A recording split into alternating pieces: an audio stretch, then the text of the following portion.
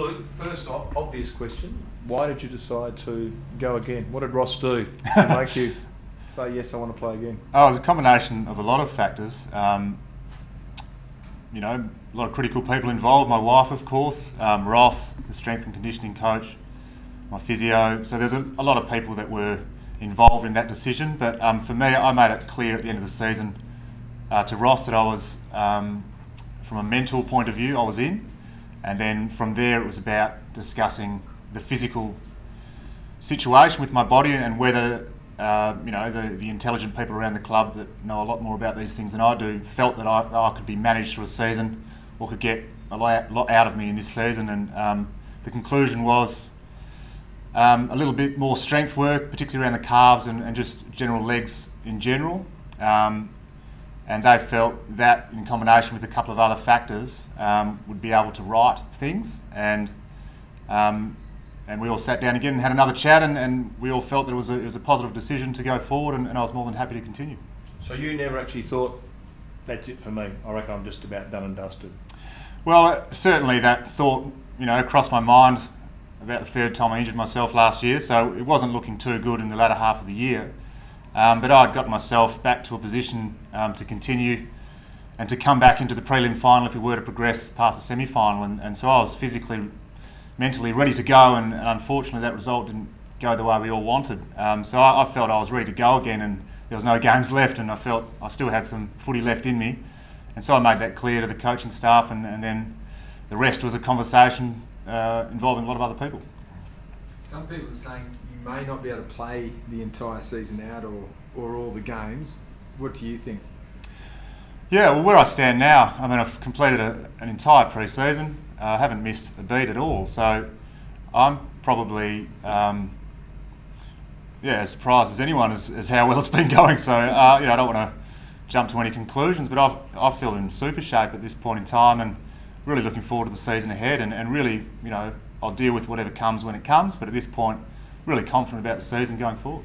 Do you set yourself for a number of games, Luke? I mean, some blokes would say, oh, I'd like to get through 18, I probably won't travel to GWS, I don't know what your schedule is, but wherever. Do you is that body management, man management? Yeah, there was a bit of a discussion about that last year, but I think on the back of how well my pre-season has gone personally, it's really let's just play footy, you know, and I really like that philosophy. And certainly, you know, how the team's performing and how I'm performing, of course, will play a role in whether I play all the games through the year.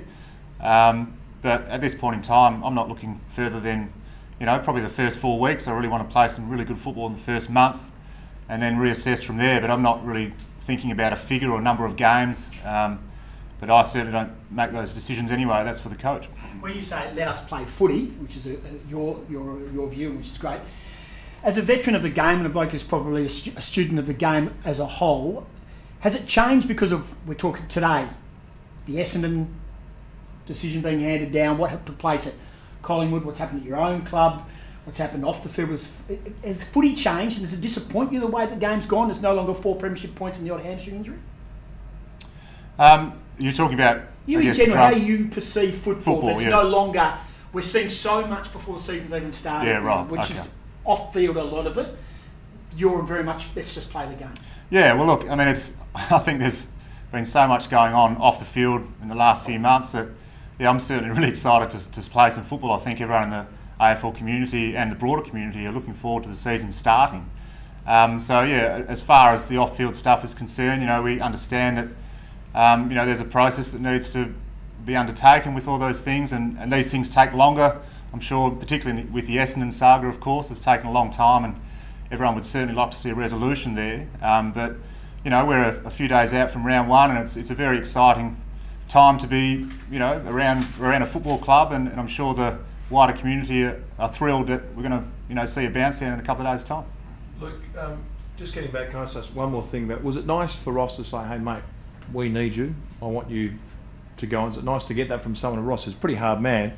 Sure, if he thought you were getting towards the end, he'd tell you. Was that comforting to you? Of course it is. I mean, he's the senior coach, and you know, we had a very frank discussion at the end of the year. I said I'm keen to continue, but you know, the final decision, of course, rests with you. And if you've seen me play enough football, and if you feel that at my fittest and ablest that I'm still able to compete at this level, then you let me know. And if not, then I'll walk away. So have you done anything different this pre-season then? Why do you think you've been able to be so successful in pre-season? Is there a magic, something you Yeah, well, I don't think it's... I mean, there's always an element of luck, I think, with these things, but for the most part, I alluded to earlier, there's been a real focus on the strength side of things, particularly the calf strength and endurance, and just an overall management through pre-season. I've probably done 80 to 90% of all the work compared to the majority of the group. So, not a lot changed outside of just a really good focus on strength, particularly maintaining that strength through the year. As the games start, you find, on the back of games, you might miss a few strength sessions depending on how sore you are, etc. So there's been a real focus this year that strength not drop away at all when the games begin, and hopefully, that will keep the body together. And how much mentally has it been about it's the last big push, the last chance to win a flag or to play in a premiership? For me personally? For you personally? Yeah, well, it's, again, I've played football for so long, it's, it would certainly be nice, but at this point, I'm focusing on playing some footy, really. It's as simple as that. I've got, I'm not going to, probably this time last year I was thinking about retiring, but, I'm not saying anything at this point, and my wife was very disappointed when I flipped and changed my decision last year, but at this point in time I'm just going to play football and see what comes, and I'm really excited about this group and particularly the young players coming through, and I look forward to seeing what we can do. Just back on maintaining the strength work, is that the reason you've identified why perhaps you've been vulnerable to soft tissues in the back half of the season? Yeah, possibly. Yeah, there seemed to be a little bit of a decline in the strength work through the season on the back of the bumps and the knocks that you get in games and having to recover from them and not being able to get as much strength work in the week between games, and you see sort of a gradual decline in the strength over the season. So that was identified as one possible cause, and so that's been looked at pretty closely. Yeah. So the wife was disappointed you that flipped from retiring to playing on. You have not consulted her this year?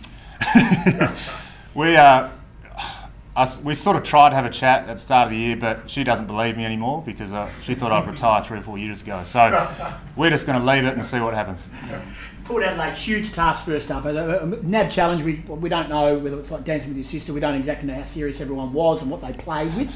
But it looked like it got more serious last week, the third round of NAB challenge. Huge benchmark to start the season for Fremantle and Port Adelaide. What are you expecting? Yeah, it's really exciting. I think our first few rounds are against some of the quality sides from last year. So we start the season with a bang.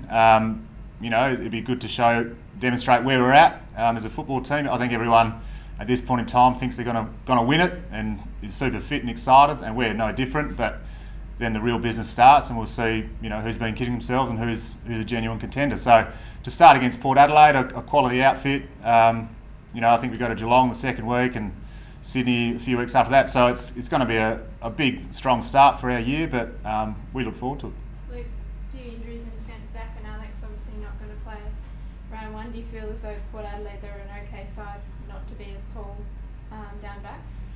Yeah, I think we were able to handle their talls to an extent last year, given that we had a couple of keys missing last year in the final and also I think round 21 as well. So, I think we're able to contain it as long as the pressure on the ball is outstanding, and we always look to our midfield to get the game going and win the ball and get it going in our direction. If that is going well, then we'll be better placed to defend. But if we're in some trouble in the midfield and they're winning it too easily and coming out too easily, it doesn't matter what defence you have, you're going to be under pressure. Do you expect to take Schultz?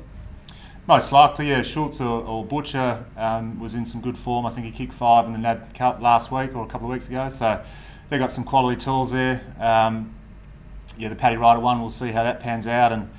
And of course, their army of smalls are super talented. So we're going to have our work cut out for us, no doubt.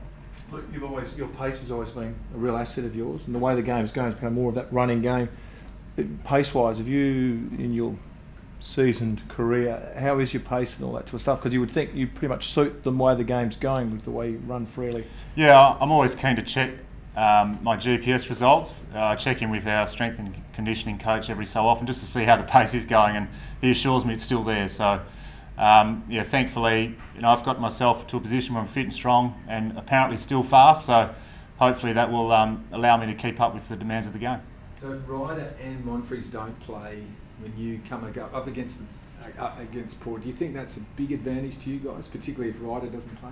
Yeah, he's a quality player, of course. But I think, you know, they've got quality tools, they've got quality smalls. You know, they've got a very powerful forward line, and so regardless of what comes, it's going to be a challenge. So if they're not as tall, we know that their smalls are very dangerous. But certainly if Ryder plays, it will stretch us a bit. But again, I point to what's happening up the ground and how we're winning the ball and those sorts of things as being probably the critical issue around how we go defensively. And can I just ask you about the AFL drug testing regime? Looks like there's a push back now to being more stringent testing, and that maybe the Players Association's had too much power and it's been too generous, I suppose, if you want to say that, towards the players. And that's why we're having these positives now. As a senior player, what do you think about that? How would you feel if they tightened it up again? Yeah, I totally support the PA and what they're doing there. But ultimately, there's a situation in elite sport at the moment where drug culture, whatever you want to call it, seems to be rife. And I think it's mostly around the education that we need to continue to push forward with. And I know certainly at our club we have really strong protocols in place, but at the end of the day, you're not always going to get 100% compliance. We've seen that across the AFL and the last few years. So yeah, look, it's an issue, but I think everyone's just trying to do their best to right it, and we want to clean up Australian sport as quickly as possible and get back to the focus of playing good football. Looking forward to the season. Ryan, have you spent much time with him? How's he been going the last week or so? Yeah, understandably he's under a bit of duress, but he's been dealing with it as best he can, and the playing group have been supporting him, and he knows he's got to go through this process, and and we'll deal with the result when it comes. But at this point, he's training with us. We're all around him, and I think it's great that he's still here and involved with everyone. How do you feel that he has to miss 4 or 5 weeks before they actually even make a decision? Yeah, it's disappointing for him. It's disappointing for the team. He's a quality player. We'd like to have him playing for us, but these things happen, and he has to deal with the consequences. Pre-season predictions. We all want to pre-season predict eights and finalists and rising stars and Brownlow medalists. A lot of good judges say Nat Fyfe is a Brownlow medal deserving Brownlow favourite, one of the second in the voting last year. Just tell us about him and what we're expecting from him, how he can be even better than he was last year. Is he scary good to play with? Yeah, he really is. And he's always been great. From the moment he first arrived at the club, his talent was extraordinary. So we're really excited as to what he can do for us this year. He seems to be even stronger this year, if that's possible. He continually works on his skills and his kicking as well. But I think the aerial stuff is his greatest feature, and he's such a weapon in that he can win the contested ball in the midfield, and then he can go forward and take those strong marks and kick goals. So he's very difficult player to match up on, and we're excited that he plays for us. But yeah, he'll certainly work in with David Mundy and Lockie Neal and the other guys that go through there to give us our best chance.